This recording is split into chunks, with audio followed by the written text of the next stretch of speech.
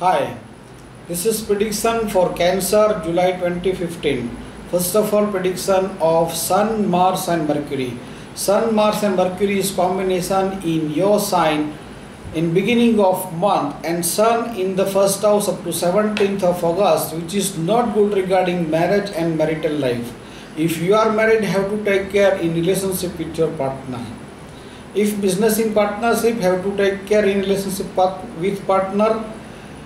Mercury transit is good in the first and second house during this month, will give you benefit in family and financial matters. Venus transit also good regarding family and financial matters. Venus is in the second house in beginning of month, and Venus retrograde and Venus comes in the first house in your sign after 13th of August, which is also good regarding love matters. So success in love matters and regarding family and financial matters. But after 17th of August, when Sun comes in the second house, which is in Magha Nakshatra, so not good regarding family and financial matters. So take care in speaking, particularly in family. Take care about your eyesight and take care in speaking, particularly in your family.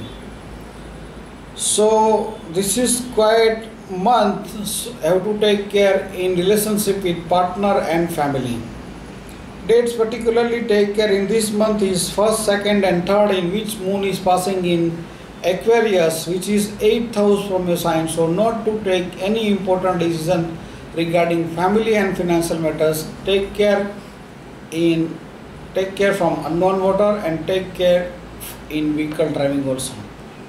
And this take care is 10, 11 and 12, in which moon is passing in Gemini, which is also 12th house from your sign. So in the effect of 12th moon, not to take any important decision in these days. If you have any friend of Cancer, please share this video with them. Make comments on channel, subscribe channel. Thanks for watching.